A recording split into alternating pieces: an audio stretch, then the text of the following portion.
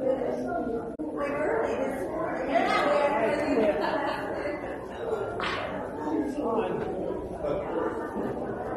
Friday, June the 30th.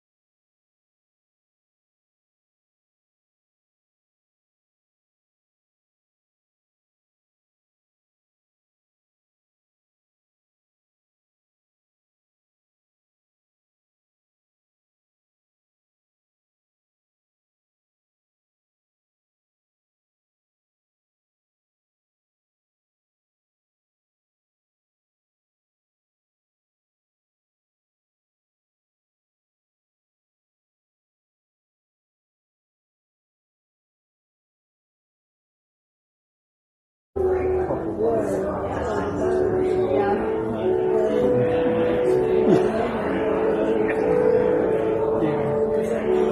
one of the few ones that I like.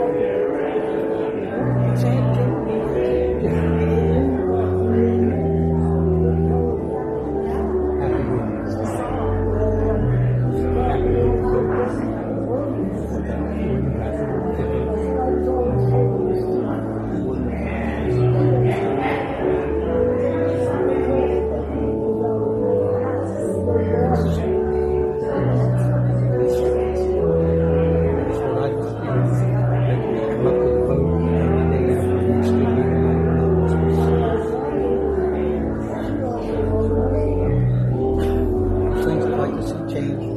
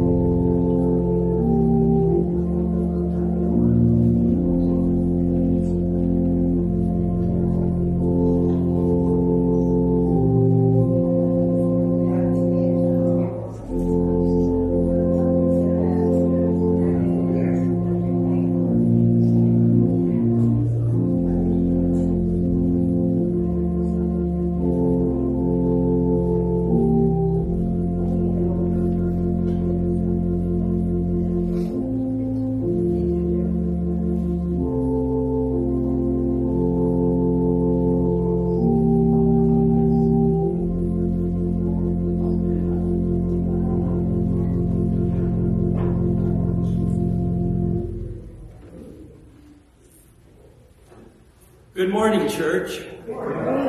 It's good to be here. It hasn't warmed up outside any. It's still cold.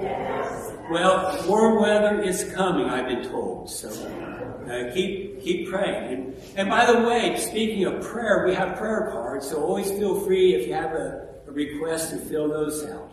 We have some announcements. On April 1st, there is a family Easter event that Pastor Brandy wants us to announce.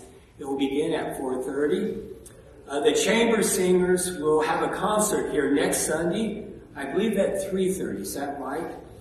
And I also saw something else I want to bring up. Out on the hospitality desk, there's coupons at O'Charlie's to, if you're hungry, you can help the youth group at the same time. So be sure to pick those up. And I believe you have some message for us.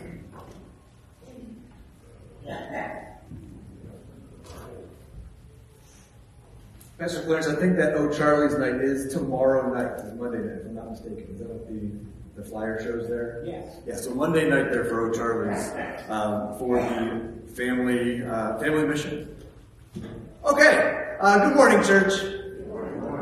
My name is Kevin Balo, and I am the chair of your leadership team here at City United Methodist Church. As you may already know, earlier this week a letter was sent to the members of our congregation about the responses that were collected after last Sunday's presentations. I was informed that while this letter did go out on Wednesday, I received it in my mailbox on Saturday. I know that some have not received theirs yet. And so let me recap that here now. The results were as follows. 106 responses indicated that a church conference should not be called and that we should remain a United Methodist congregation. 96 responses indicated that the leadership team should request a church conference for disaffiliation.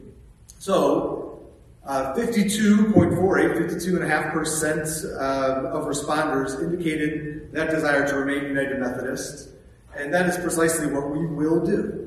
Our exploration of disaffiliating from the United Methodist Church at this time is complete.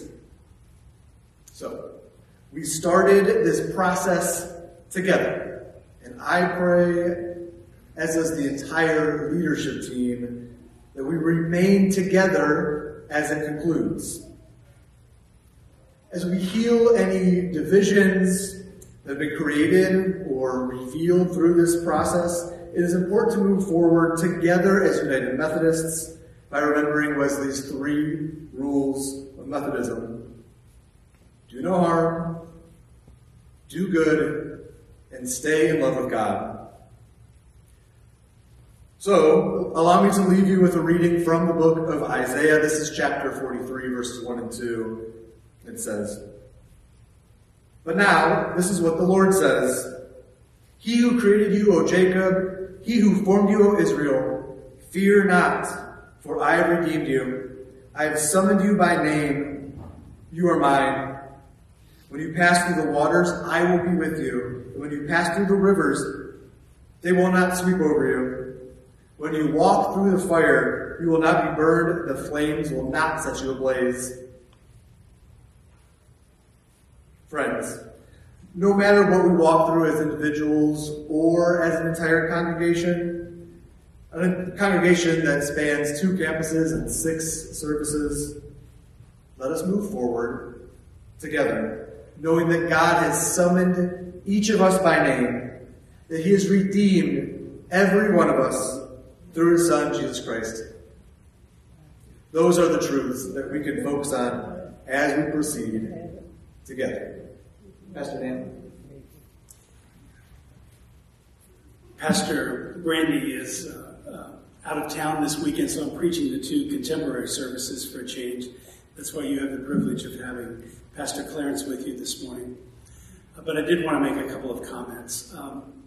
When I first came to you, I told the leadership team and I told you that my goal was to lead an honest and unbiased process as we considered disaffiliation, a process that would discern your desires.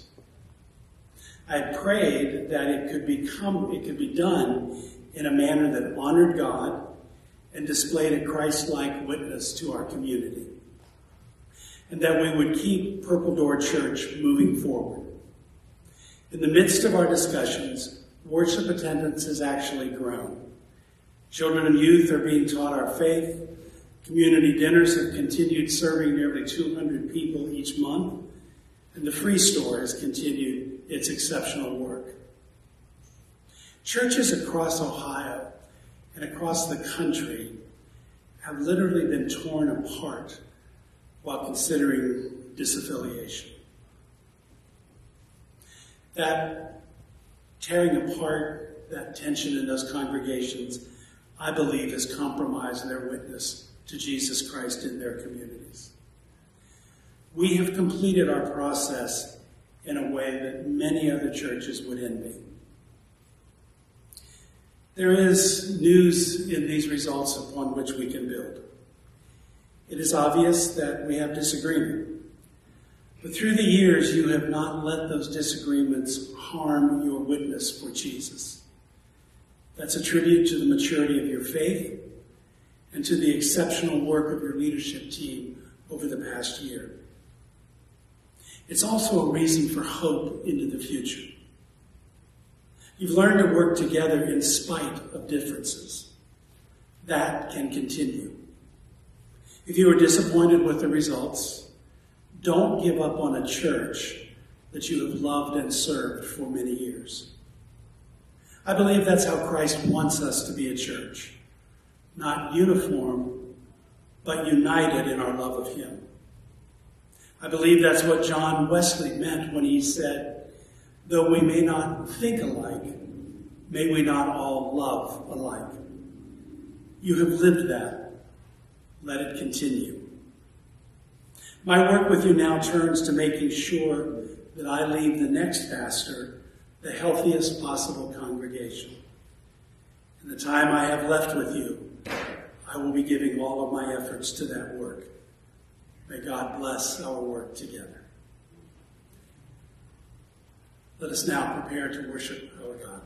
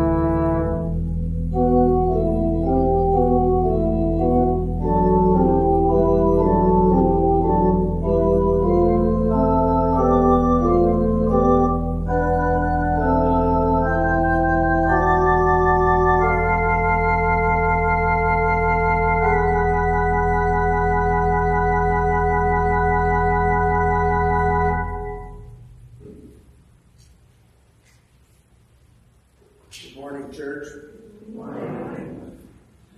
Let us rise if you're able and praise the Lord with song. Our opening hymn is number 188 in the hymnal, Christ is the World's Light.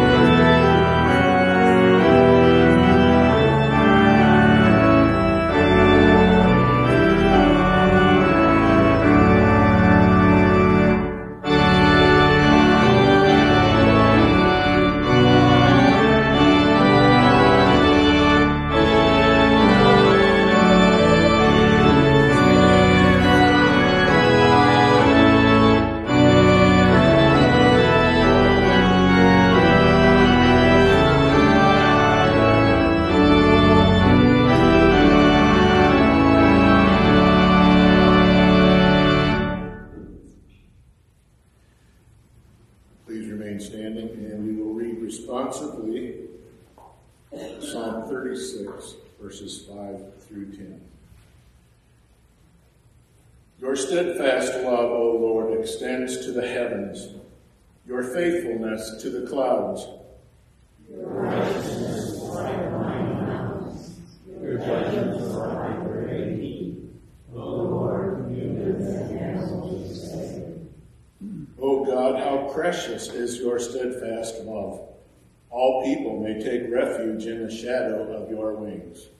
They feast on the elements of your house, and you give them drink from the river of your lives. For with you is the fountain of life. In your light do we see light. Continue your steadfast love to those who know you, and your salvation to the upright of our hearts.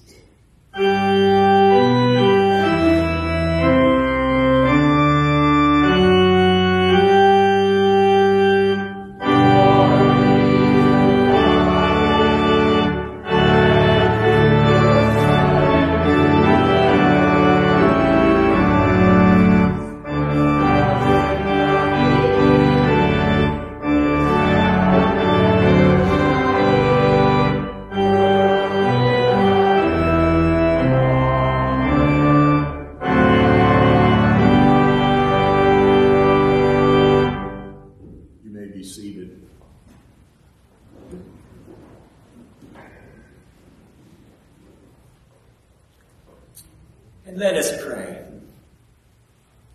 Almighty God, our Heavenly Father, we're glad to be here this morning.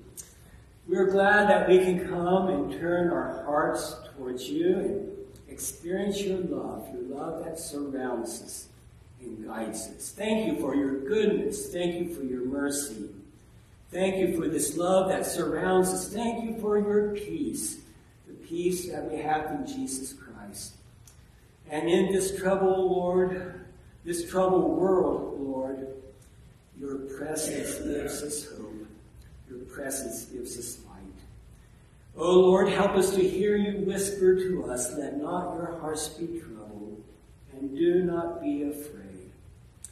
Lord, this morning we pray for all who are having difficult times, those who are sick, those who are hurting, those who are struggling, those who are grieving. We pray, Lord, that you would touch them, that you would comfort them, and give them peace. Bless them, Lord. Bless your church. Bless us here in this congregation. Bless all the churches in our community and all the churches throughout the world. Lord, may your name be lifted up and praised by your people around this world. Give us strength to follow you. Give us courage to live for you. Give us your peace. And Lord, may your light shine upon us and change us and make us new. And may we grow in the grace of our Lord Jesus Christ. In his name we pray. Amen. And let us pray the prayer that Jesus taught us.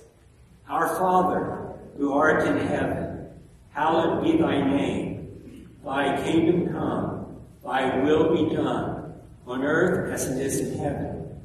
Give us this day our daily bread, and forgive us our trespasses, as we forgive those who trespass against us.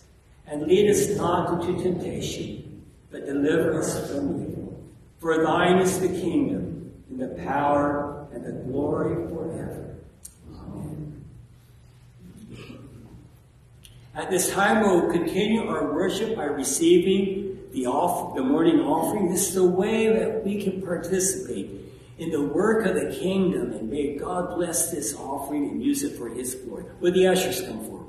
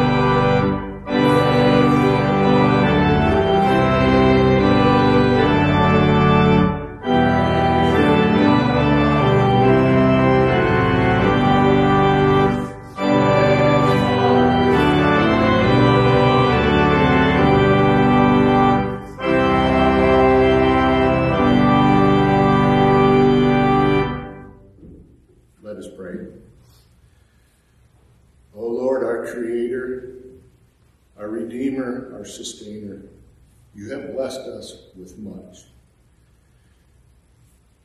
Please take a portion of our blessings, take these gifts, given joyfully, to the glory of your kingdom here on earth. Amen. You may be seated.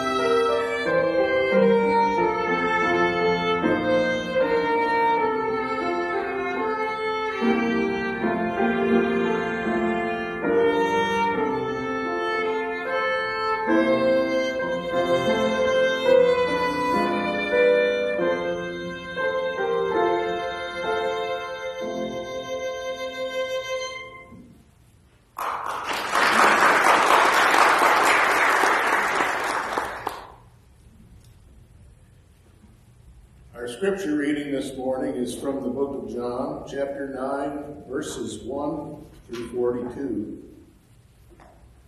May God bless the reading of his word.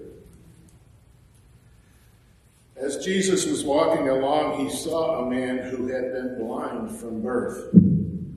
Rabbi, his disciples asked him, "Why was this man born blind? Was it because of his own sins or his parents' sins?" "It was not because of his sins or his parents' sins," Jesus answered.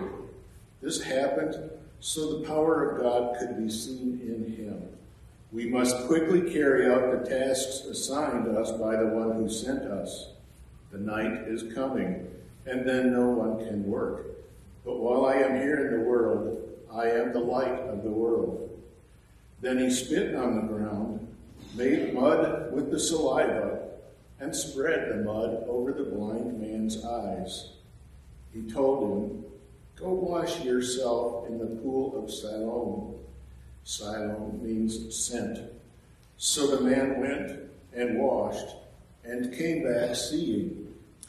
His neighbors and others who knew him as a blind beggar asked each other, "Isn't this the man who used to sit and beg?"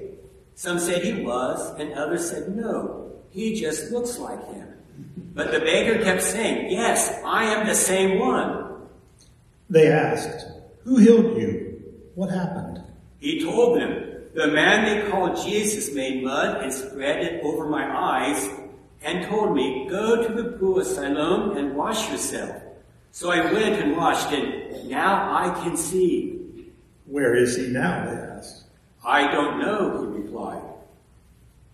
Then they took the man who had been blind to the Pharisees, because it was on the Sabbath that Jesus had made the mud and healed him. The Pharisees asked the man all about it.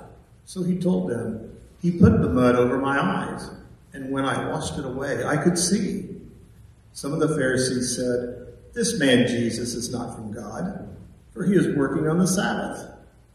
Others said, "But how could an ordinary sinner do such miraculous signs?" So there was a deep division of opinion among them. Then the Pharisees again questioned the man who had been blind and demanded, "What's your opinion about this man who healed you?" The man replied, "I think he must be a prophet." The Jewish leaders still refused to believe the man had been blind and could now see. So they called in his parents. They asked them, "Is this your son? Was he born blind? If so, how can he now see?"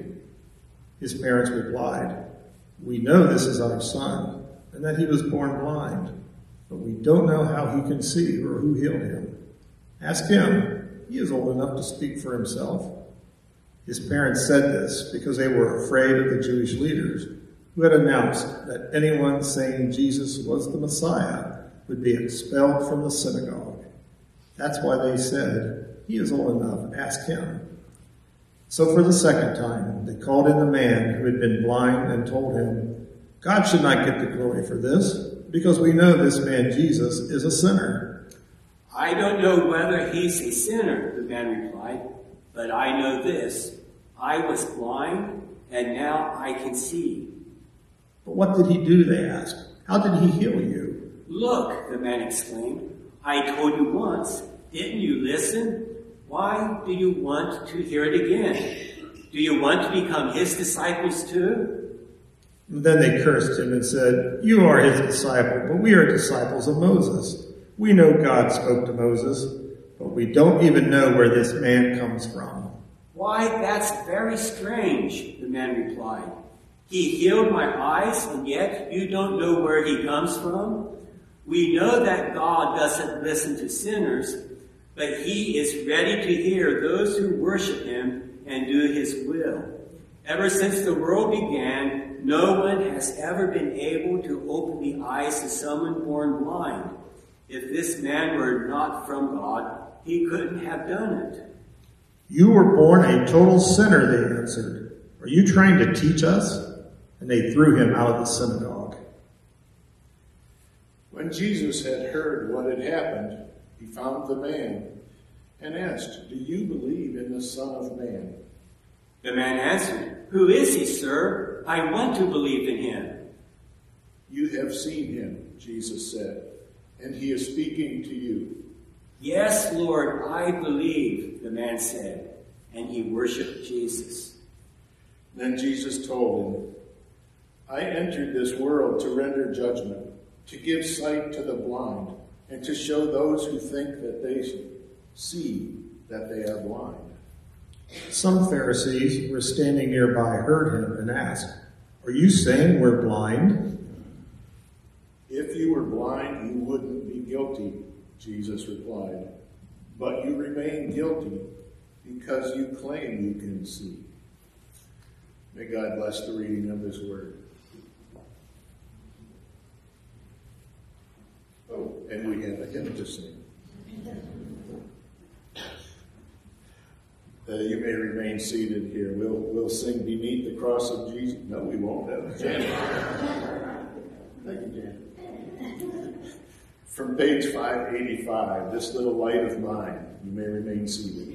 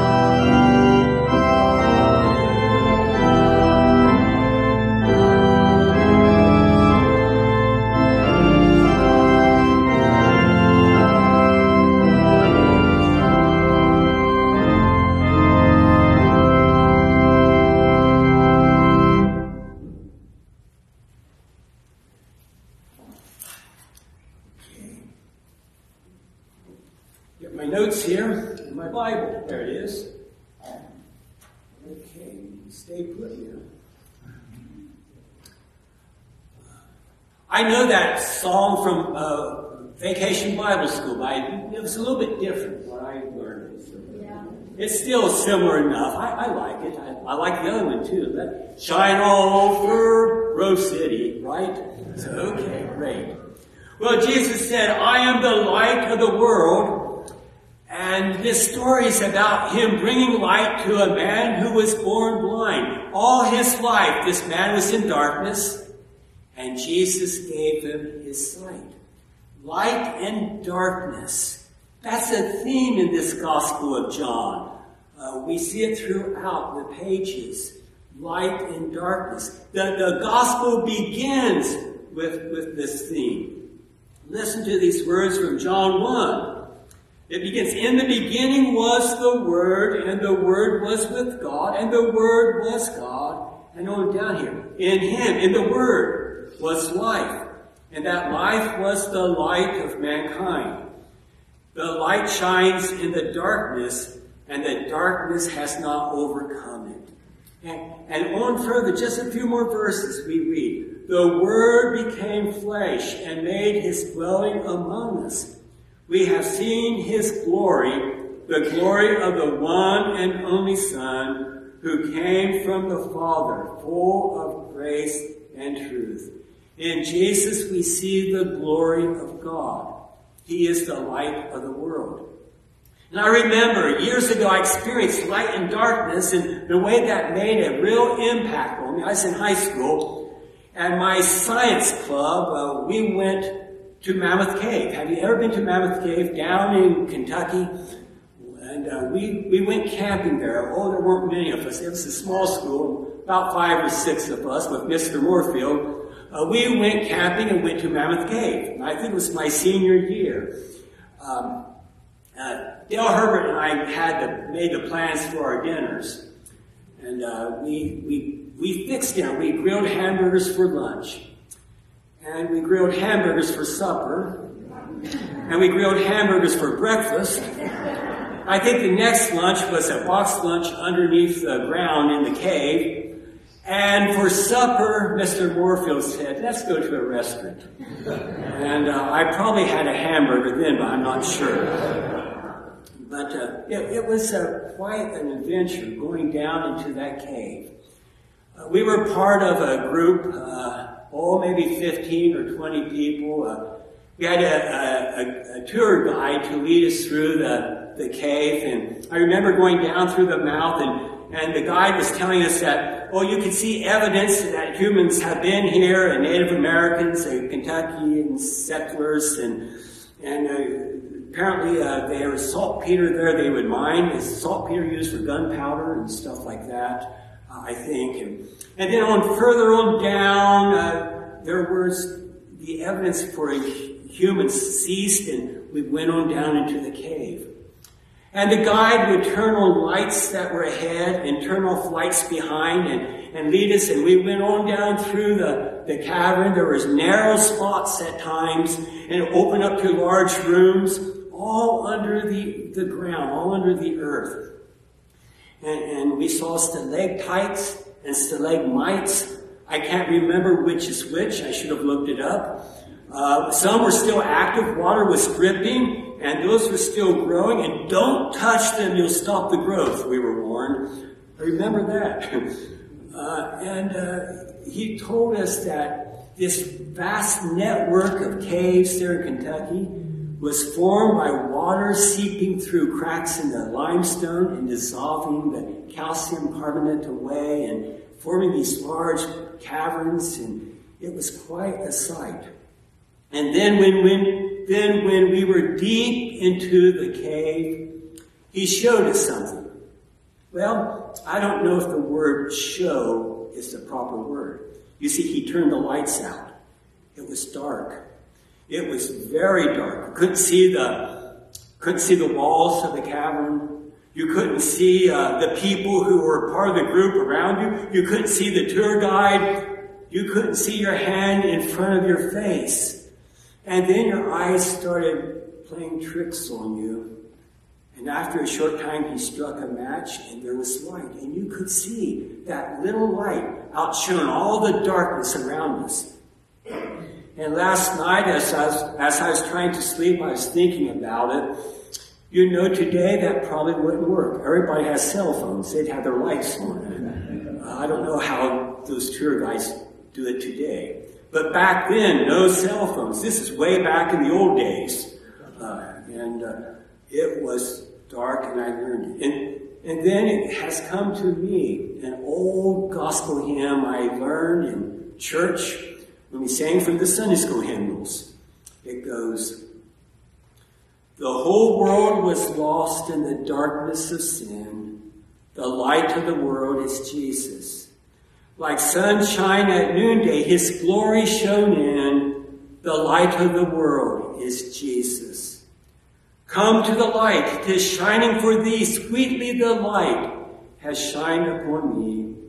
Once I was blind, but now I can see. The light of the world is Jesus." Jesus is the light of the world. He proclaimed this in chapter 6, right before the passage we read this morning. Listen to his words. He said, "I am the light of the world. Whoever follows me will never walk in darkness, but will have the light of life."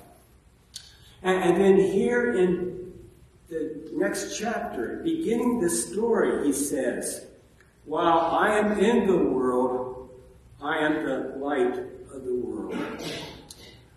We heard this story read to us just a short time ago. Jesus and his disciples were walking along, and they saw a man who was born blind. And here we see the light coming to this man. The disciples asked him, whose fault was it? Why was this man blind? They asked him, "Rabbi, who sinned, this man or his parents, that he was born blind?" Who sinned? The common idea, the common belief then was that someone had to have sinned for this kind of suffering to occur. Was it the man himself who sinned? Was it his parents? Why was he born blind? A common time then was and the rabbis taught that some could sin before they were born, and they deserved this blindness. Many believed that in ancestral sin, that parents could have sinned and caused this to occur to their children. It was their fault. Whose fault is it? Who sinned that this poor man, blind, was blind? And Jesus answered them and said, neither. He says, neither this man nor his parents sinned. But this happened so that the works of God might be displayed in him. As long as it is day, we must do the works of him who sent me. It wasn't anyone's fault, but through this situation, the glory of God would be shown. Now, in the Gospel of John, these miracles that Jesus did are called signs. They're signs of the glory and power working through Jesus. And here, the disciples and others were about to see the glory of God at work. We've heard the story. Jesus made some mud. He spit into the dust and made mud, and he put that on the man's eyes. Now, to me, this sounds a little bit disgusting, doesn't it? Using spit. But I was reading various scholars and commentaries saying, this was considered an agent of healing in that time. There are healing properties in this. In fact, I wrote down so I'll get the words right, put on my highlight. It was a common belief that saliva was curative, especially for diseased eyes. And then another Bible scholar, someone I really recommend, he said it was an agent of healing in popular thought, but it was still disgusting. I kind of agree with that. Anyway, Jesus did it, and he put this mud on the man's eyes and then said, "Go wash in the pool of Siloam." The man obeyed. He went, washed his eyes, and he could see. Sight was restored. He had been blind all of his life in darkness, and now the light has dawned upon him. Now, that was noticed. That drew attention. He was a beggar. People knew who he was. They knew that he had been blind. And now he was seeing, how could this be? And so the people wondered, is it really him, or maybe it's someone who looks like him? And the man said, "It's me. I'm the one. I was blind. Now I can see. The man Jesus healed me." That drew attention. They took him to the Pharisees. Now note, this occurred on the Sabbath. You're not supposed to heal on the Sabbath. And also note, the religious leaders were not too happy with Jesus anyway. So that goes into the whole story. Well, they brought him to the religious leaders, and they asked him, "What happened? How is it that you're seeing?" And he gave them the story. "This man Jesus made mud, put on my eyes, and I went and washed as he told me to do, and now I can see. Jesus healed me." Oh, that caused division amongst that circle of religious leaders, the experts. They said, "How can this be?" Some said, "It can't be. Jesus broke the law. He healed on the Sabbath. This cannot be of God." But others said, "Oh, how could a sinner do such a miracle like this and restore sight to a man born blind?" So they were divided. And then they thought, well, maybe the man wasn't blind in the first place, so they had to explore that. They called his parents. His parents were brought to him, and they said, "Yes, this is our son. Yes, he was born blind. He's not able to see. And no, we don't know why he now sees. He's old enough. You ask him." You see, they were afraid of those religious authorities because they knew that they'd been warned that anyone who acknowledged Jesus would be thrown out of the synagogue, removed from the worshiping people of God. They were afraid. The leaders then called the man again, asked him, "How is it that you can see? We know this man who supposedly did this. He's a sinner. How could he see it?" And the man said, "Do you want to hear the story again? I told you. He's a prophet. I was blind. Now I can see. And I don't know about it, but I know that sinners can't do this." Well, turn the page.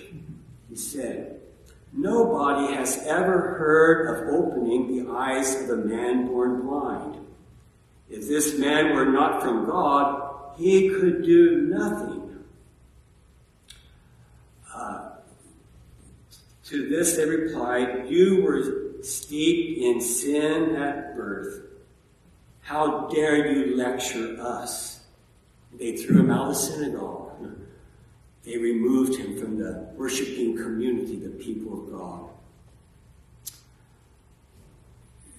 The story doesn't end. Jesus was seeking for him, and Jesus found him. And Jesus asked him, "Do you believe in the Son of Man?" "Who is he, sir?" the man asked. "Tell me so that I may believe in him." And Jesus said, "You have now seen him. In fact, he is the one speaking with you." And the man believed in Jesus, the Messiah. He worshipped him. He had been touched by Jesus and restored to his physical sight. And now he believed in Jesus and was given spiritual sight. The light of the world is Jesus. Come to the light, 'tis shining for thee. Sweetly the light has shined upon me. Once I was blind, but now I can see. The light of the world is Jesus. Years ago, I experienced light and darkness in that cave there in Kentucky. It was quite impressive. It still is with me. I realized that if we didn't have any light down there, and if the lights had not come on, we would have been lost. We've been isolated down there under the earth. We would have got separated from one another. We couldn't see each other. We would not have found our way out. We would be stumbling, separated. But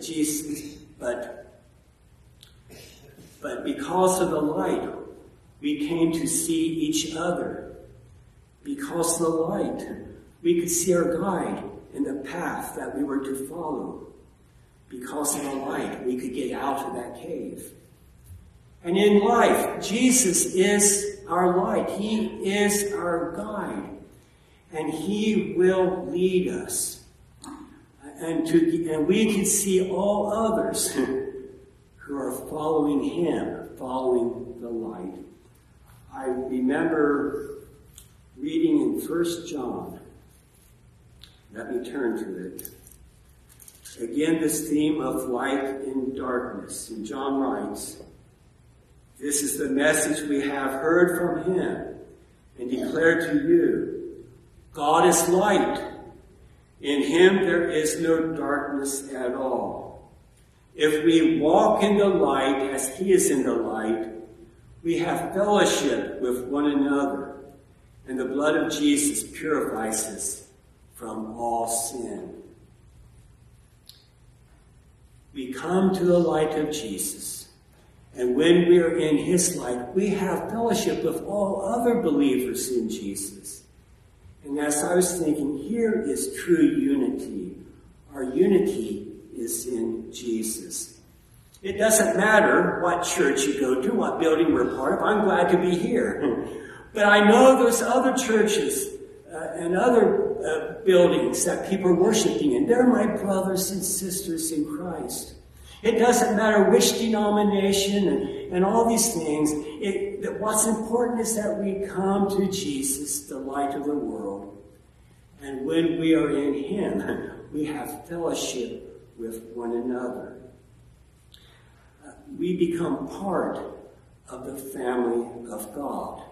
Well, the other day at Silver Sneakers, I was talking to a good Baptist lady, and we talk about church things, and we have good fellowship before we start marching in place and listening to the instructor. And I shared with her that I believe that here in Grove City there's one church. And in Columbus there's one church. Now we worship in different buildings. We're part and active in different congregations. But together we make up one church. We're on the same team. We're on the same side. We're proclaiming Christ. We have come to the light, and He has touched our lives. We are one church. This is our true unity. We're one in Jesus. In His light, we see the way. In His light, we see our brothers and sisters. We have fellowship. We live in a dark world. There's a lot going on that is not good. We see people who are stumbling, who are hurting, who are blind. There's bitterness, there's prejudice, there's greed, confusion. That list can go on and on. There is dark in the darkness. And in that darkness, there is no hope. But Jesus is the light of the world, and He's able to heal our blindness and give us sight. But we must turn to Him and trust in Him and believe in Him. He invites us to come to Him. Come to the light, 'tis shining for thee. Sweetly the light has shined upon me. Once I was blind, but now I can see. The light of the world is Jesus. And let us pray. And we thank you, Lord Jesus, that you are the light of the world. You have come to us. You invite us to you. Oh, Lord, may we believe in you. May your light shine upon us, and may we see clearly, and may we love one another. We ask this in your name. Amen.